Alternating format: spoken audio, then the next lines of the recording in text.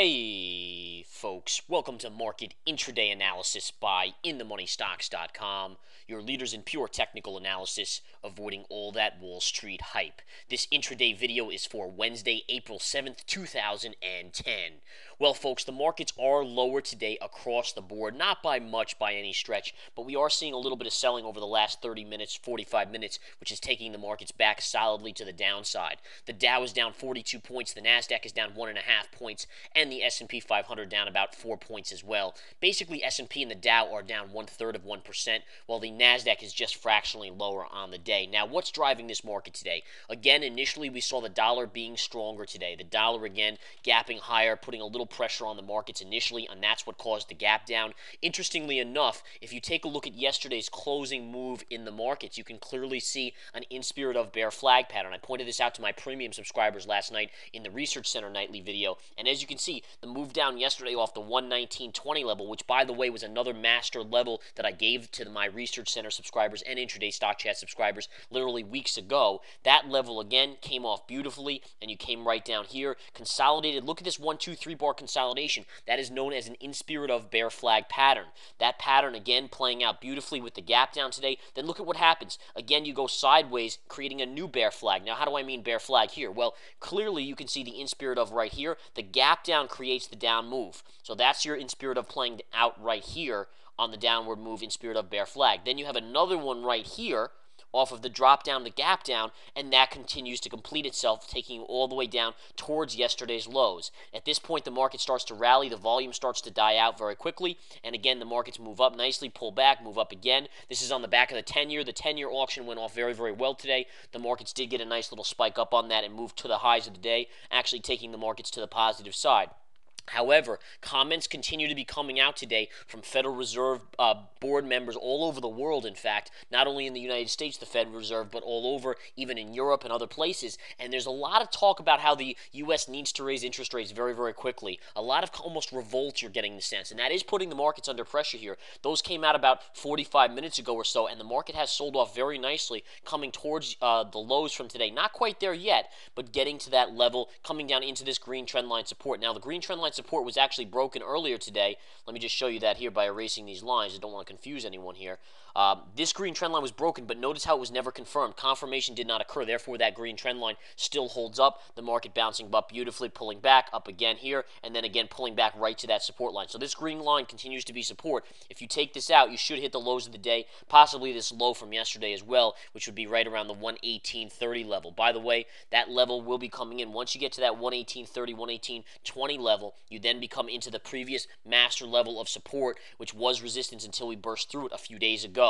All right, so just keep your eyes on this market. This market continues to trade. Yesterday and the day before, the volume was insanely light. In fact, today the volume is better. Now, it's not amazing volume. It looks like we're on pace to do about 150 million, but yesterday and the day before, we were only doing 100 million in volume on the SPY. That is insanely light, folks, to the borderline of might as well have the markets closed if you're going to do that little volume, in my opinion. But in any case, today alone, we've done 106 million. We are basically equal to yesterday's volume and more than the previous day volume, and it's only 2:30 right now, 2:30 p.m. Eastern time, coming into that time frame in about 2 minutes of time. Now, again, what's driving this market today? Obviously, the dollar is key. Let's take a look at the dollar here. The dollar, again, still up slightly on the day, but right around the flat line. But as I mentioned, comments coming out are really creating a little bit of a buzz in the markets and causing some selling pressure. Now, what are some leading stocks to the downside today? What are we seeing? Well, first of all, ExxonMobil. ExxonMobil, look at that nice little dump. In fact, this is actually a pretty nice in spirit of bear flag pattern that's now playing out. Look at this. This low pivot right to this low pivot right to this, and it finally broke down. Now you're seeing the selling on Exxon. In addition, Chevron. Let's take a look at Chevron. Chevron is down about 44 cents. Same thing, rolling over here nicely as the market has come in. Other stocks under pressure, those are more from the commodity sectors. U.S. Steel down $1.63. That's a nice drop. Cleveland Cliffs down over $1. I gave a highlight on the hot charts and alerts last night to my premium Research Center subscribers that, again, highlighted Cleveland Cliffs because it had a topping tail on the daily yesterday, and I said it could yield more downside. downside. Look at this topping tail right here on the daily Cleveland Cliffs chart, and look at the continued downside. And again, if you read the charts correctly, they will dictate the moves in the market coming up, and it's all about having to read the charts correctly. So keep in mind, want to watch for that. What other stocks are moving? Goldman Sachs is still very strong today. As weak as the markets are today, and probably the markets are one of the weakest days in about a week or so overall, but even with that weakness, folks, believe it or not, Goldman Sachs is still up $4.50 at the highs of the day. That is absolutely astounding. Generally, Goldman Sachs is a leader. It's bucking the trend today, keeping the markets up, but not enough to keep the markets really solidly positive or flat, as we do see the markets down slightly on the day.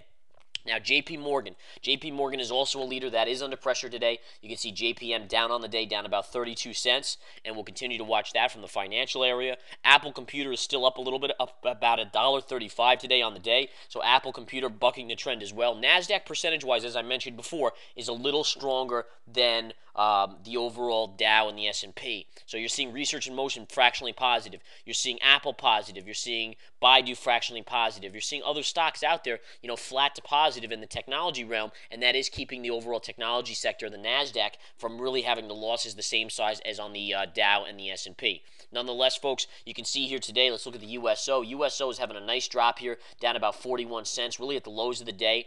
Those of you in the research center, those of you that aren't, know that I went out and made a call on the bearish side of the USO off of the 42.10 level. So far, 50 cents in the money off that call for anyone that took that in the research center. So well done there. Congratulations to that. Again, come join the research center. We're introducing new services. Text message alerts should be up next week, late next week. That will be fantastic. So anything that's get posted, you'll get alerts on now, text message or email. In addition, live broadcast, no hype broadcast will be now unveiled in the research center as well, included, and that will again start taking place in a couple weeks as well. So be there, be ready, get involved. Market's going to be wild next week because of earnings, and I'll just be ready for it and let's trade it. Join the research center, join the chat room. We'll see you there. Take care.